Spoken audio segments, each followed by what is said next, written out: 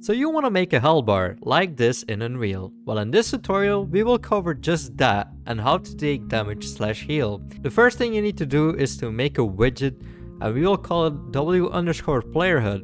After that you add a progress bar to the HUD. Place it wherever you want and make sure to anchor it right. Where you anchor it is very important, as the position of the progress bar is relative to the anchor, which means that no matter how big your viewport is, or the size of your monitor you play the game on, your progress bar will always be on the same position. If you set this up the wrong way, your progress bar might appear off screen, depending on your configuration. In this tutorial we will keep it on the top left, as we have our HUD bar over there. Here you can also change the color, and to test it visually you can move the percent slider. Keep in mind that the percentage is a float value between 0 and 1.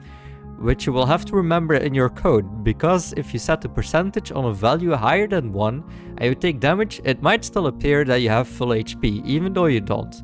Feel free to pause the video here though, and refine the visuals of the HUD bar.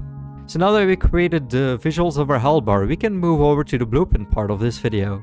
So the first thing that we have to do is to instantiate the HUD in our begin play of the player character.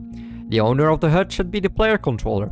After that we have to make sure to add it to the viewport, so it will be visible to us when we start the game. We'll also save it as a variable in case we want to access this later.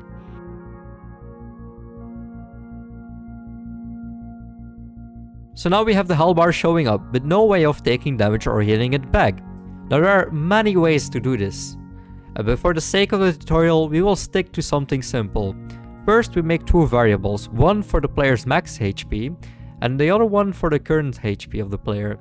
We will put this under category to stay organized, which I recommend doing if you're working in a blueprint that has the potential to become quite big, like the player character. Put our max health to 100. Now we can either put the current health to 100 as well, or you can set the current health equal to the max health on the begin play of our character blueprint. This way your health will always be full no matter what the value of your max HP is, and future you doesn't have to break your head over why the HUD bar is broke when you change the max HP. After that we will create a function called change health, which we can reuse for both taking damage and healing. It will take a float as an input, which indicates how much your HP will change.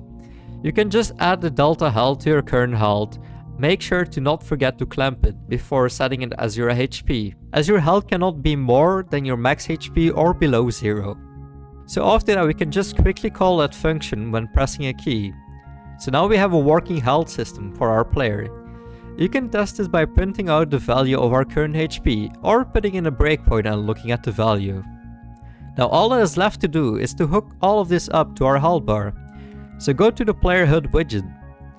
Now you can do this two different ways. The first one is binding it to your progress. However, keep in mind that this function gets called every single frame, which for a HUD bar is fine, but keep in mind when you do this with a more complicated system that it might cause potential performance issues. The other option is to make an update health function in the event graph of our widget. But you will have to make sure to call this function every time when you change the health of the player, which in our case isn't too bad, as we can just put it in a change health function and always call that function instead of manually changing the HP. It can become a hassle if you have to do this for every single variable of your HUD and can cause bugs more easily.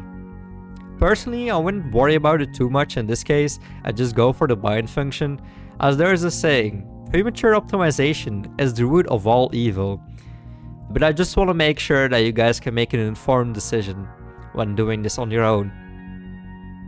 So that's it for today. You should be able to go in game and play around with the HP bar. Obviously there's a lot more that we can add, such as post-processing, screen shake, HUD bar animations, particles, sounds, and so on. Let me know what you guys want to see a tutorial next.